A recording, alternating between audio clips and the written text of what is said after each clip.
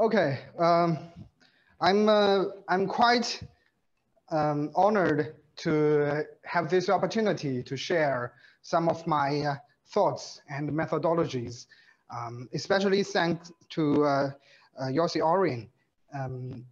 Actually, we are having some academic cooperation with fantastic Yossi Orin. So I would like to briefly introduce. So let me keep a time. Yes, time. So this is my outline. I would like first to introduce some IoT threat and especially the clonable threat and the countermeasures and some of my methodologies as a security researcher. So this is a quote from the Honorable Richard Wesley Hemming.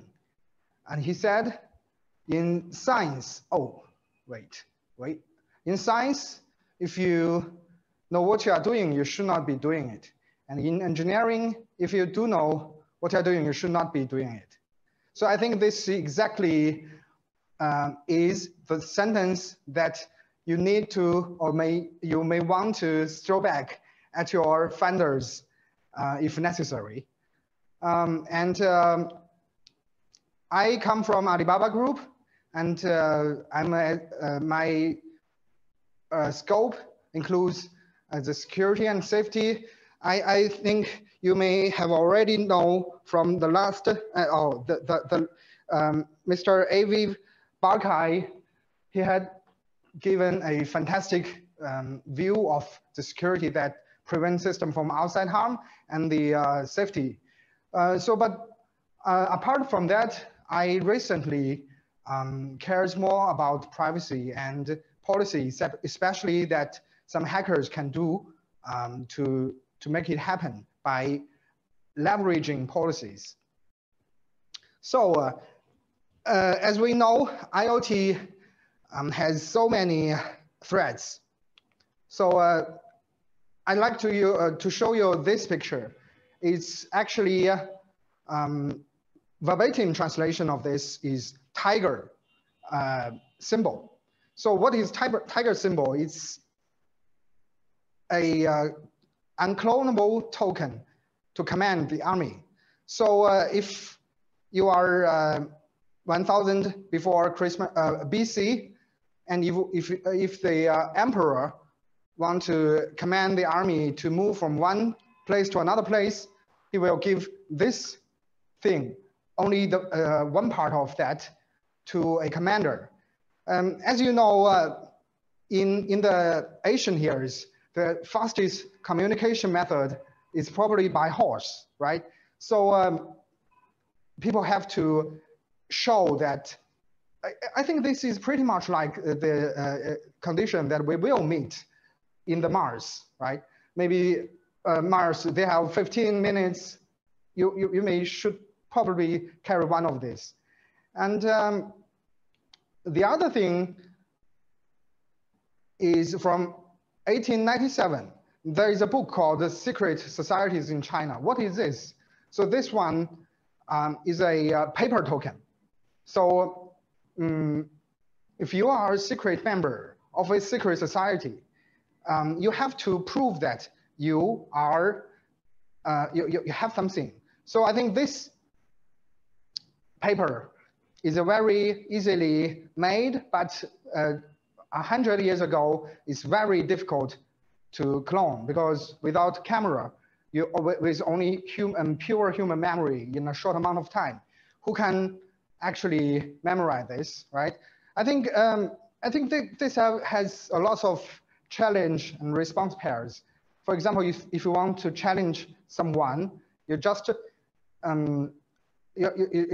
choose a symbol, right? And to check if he has this correct symbol, then you know he's one of us, or we should kill him, right? So the next thing is that it's happened. It's my story actually. Maybe 2 or 3 years ago, one of my friend He happens to be a cryptographer. So he told me that he is in a conference, and it's about some crypto chip, right? But I don't have the opportunity to register for the conference. So he sent me a picture of the badge. So I color picked it by Photoshop, and I find out a strap from my bag, and I just clone it. So this one is pure. Actually, I don't know if you can see this. This was a pure faked one. But after all, the conference is free of charge. So I think this is a very cool way to walk into the conference full of cryptographers and without being noticed. It's very interesting thing. What I want to say that this is all a balance of cost, because if you want to clone such a badge that at first is free of charge, so maybe the conference host may think, be my guest. Yeah. So the next part I want to introduce is that, so we are in the world of Internet of Things devices, and there are so many buzzwords actually the devices are quite everywhere, like sensors, actuators, and they are very fragmented type of operating system chips and communication types. Furthermore, they are computational and power constrained. They are constrained. So I think clonable is yet another problem in my experiments, because an adversary may even abuse the resource of a cloud server with a cloned devices. Furthermore, I think if you want to manufacture a batch of IoT devices, you have to send it to a factory, right? But what if the factory cannot be trusted and you don't know how many devices they are making? Maybe after all, you cannot distinguish it from by yourself. So the industrial methods to identify devices includes first is IP addresses, but I think it's we all know that IP addresses doesn't work because VPNs, proxies, right? And for the MAC addresses, I think people have been using MAC addresses as a identifiers for a long time, but I don't think it's, for example, it's temporable. If you ever used OpenWRT, you can find that in the 5th partition of the flash, you can find at the head of the partition, there is MAC address. You can simply change it by DD space IF equal blah, blah, blah, and the MAC address can be changed. So the MAC address is a pure product of good old days, because they are thinking that vendors and users are good people. The MAC address is for their own help to avoid conflict. And another thing is LAN scanning, that recently iOS has been permitted to that some application is requesting a privilege to do LAN scanning. But I think it's not good behavior after all. And if you ever checked this link, is fingerprint.js. It uses a lot of different aspects of data, such as your browser's size, maybe your desktop version, or a lot of common things can be used to do browser fingerprint.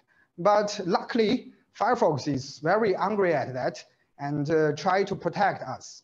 So, and I love Firefox very much. And The other methods recently I found is that, or maybe not recently, a few years ago, it's called sensor defects, such as micro electromechanical systems, like gyroscope and accelerometer in your cell phone. But they are not very accurate. Suppose you want to you want to track this iPhone, you have to you have to make it buzz, and to find the correct or emit ultrasound to find the resonating frequency of a MEMS sensor. But I think it's not very accurate. The next thing, maybe the camera PRNU, is called photo response non-uniformity. But it extracts patterns from a picture that you take and before upload to the cloud. But I don't know if it is is practical or is engineering deployable. So currently we are working together with Yossi Orin and on physically unclonable function. So what is PUF? Take this SRAM cell as an example. You know, this can be thought as a latch that carries only 1 bit. This is actually a SRAM cell. When it's power on, you know, this is a total balanced, maybe I should. This is a total balanced architecture. So when the power on, whether it's carrying bit 1 or bit 0 is unpredictable. Actually, 80% of a piece of SRAM memory is constantly biased to either 1 or 0. But the other 20% of it is, you can use it as randomness. So this figure, the x-axis is actually how many times we, like this is after 8 times, these cells are constant. You can see that this is around 84%. And if you do the difference from, only one against another, you can see it's around 95%. So the problem is that, or the challenge is that you have to take this as noisy data. You have to deal with like the temperature and magnetic things, and those are common mode noise. And furthermore, you have to think about the aging problems. And furthermore, there are deployment things, such as no one wants to do the modification of a bootloader code. After all, this is pretty much like modifying the engine during sitting on the plane. So not a single engineering team would like to do that, because they will probably breaking your batch like 10,000, 100,000 batch of devices. So the other deployment challenge is the system capacity. You have to do a very fast search algorithm so that you can meet your requirement from the engineering team. And the most important thing is that, we have to think that some of most commonly used SRAM PUF is actually a strong PUF, a weak PUF. And a weak PUF means you have a limited numbers of challenge response pairs. And if you can make it a strong PUF, that you can expand the scope of the SRAM PUF. I think this is a very interesting topic to research. So After that, I want to share a few thoughts about my research and my security research methodologies by sharing this example. Actually, it's 2016, the year, and I was poking around about a commercial off-the-shelf. Actually, it's DJI drones. Its type is Phantom 2. So I would like to check. I tear up the remote controllers, and I found that the radio chip is RFMD ML2730. So on his manual, I found this equation that converts the frequency numbers to a channel number. So I used a software-defined radio like HackerF. It only has 20 megahertz bandwidth, but I cannot capture the whole frequency range. So I borrowed a real-time signal analyzer, and I captured all of the frequency numbers, and I captured the frequency channel numbers. It's like 25, 11, 34, but I didn't get a clue of this number at first. So this is a very interesting design back. I think can be traced back to World War II, because a frequency hooping mechanism can spread a signal band extremely, in this case, it's around 10 kilohertz to 100 megahertz. So it's becoming very difficult to capture using chip devices. So I plotted, I even printed and do some lines. I think it's maybe we can already see the pattern inside it. So the equation, the problem, the mystery is this is only minus 14 and modulo 36. The 36 is the total numbers of a channel, and the 14, maybe you can consider it as a shared secret, or maybe some other things.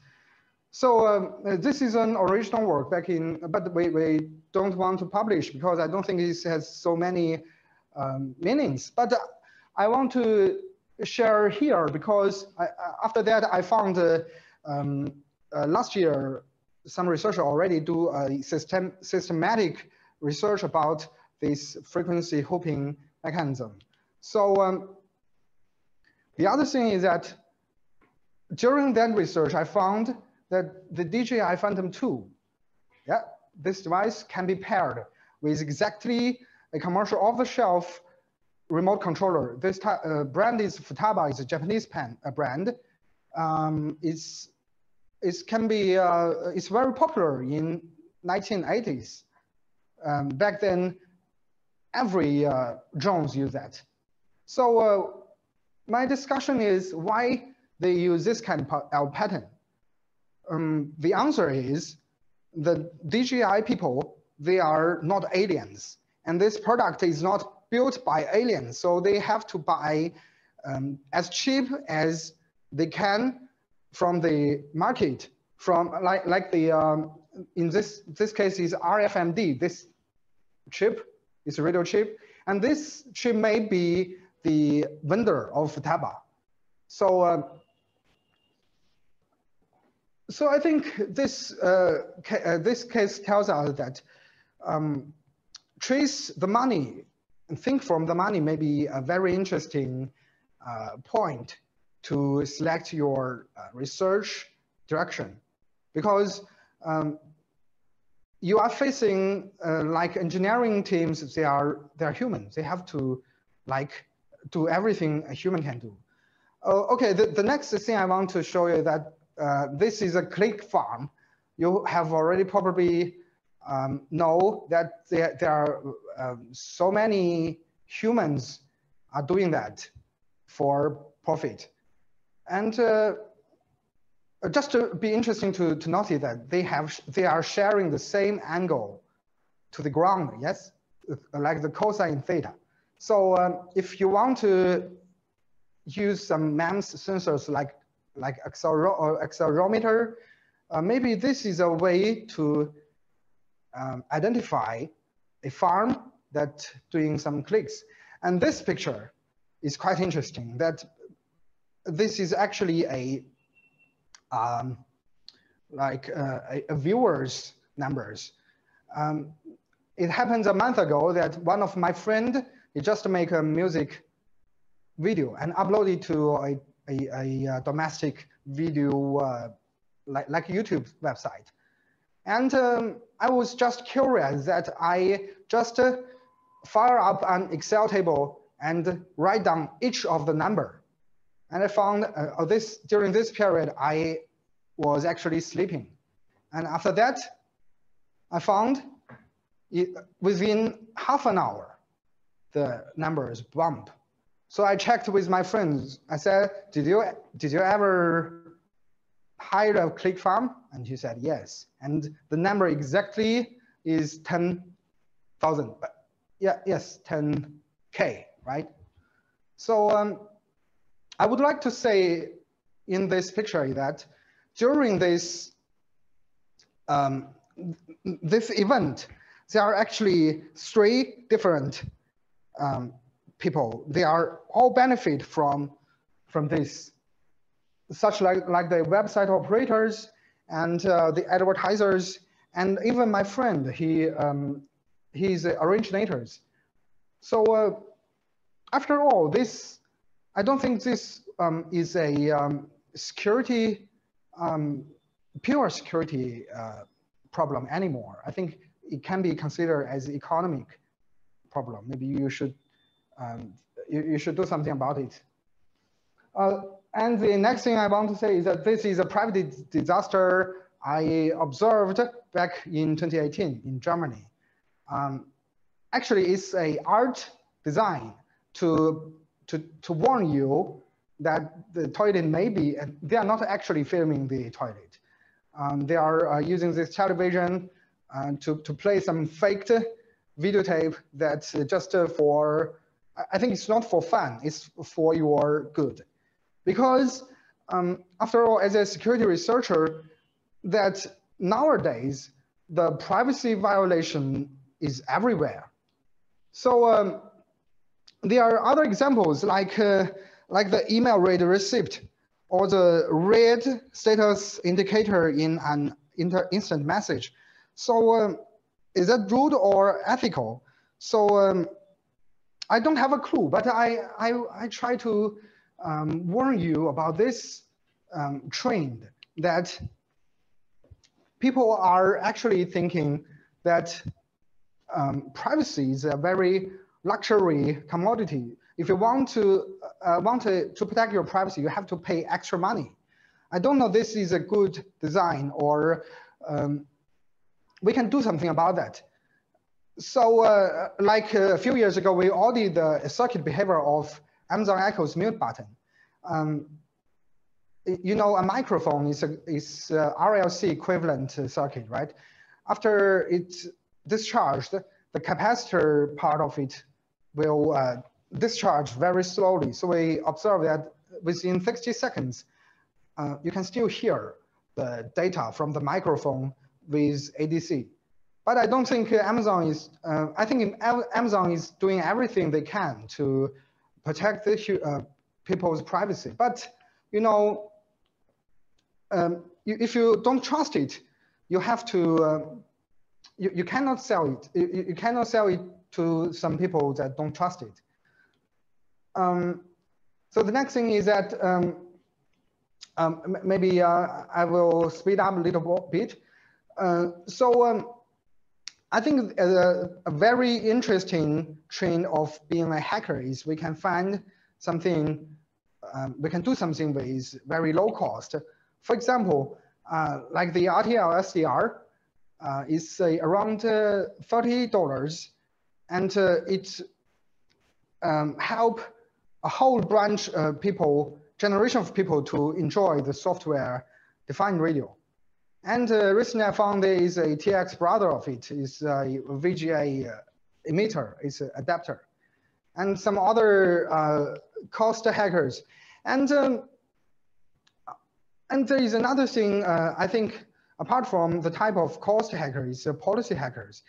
Like back in 2018, there is a keynote that a former leader of Project Zero, Parisa, she said she used a consistent 90 days disclosure policy so that the internal teams don't have the negotiation problem, so that they know after 90 days, people will be known the bug. So I think this is a very example of a policy hacker that she leveraged the policy to make things happen. And the ultimate productivity hacker, I think this is a final and the ultimate goal of being a hacker is being productivity, have productivity. So Stephen Wolfram, the Software Mathematica, the author, and he is,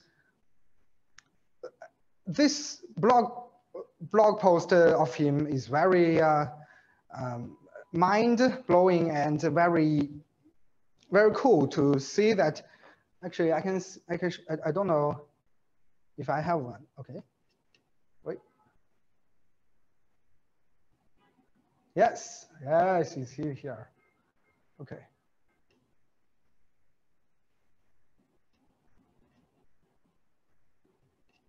So this hero, he has a lot of productivity hacks, and he said that the ultimate hack of his career is build up a company that satisfy his productivity needs. So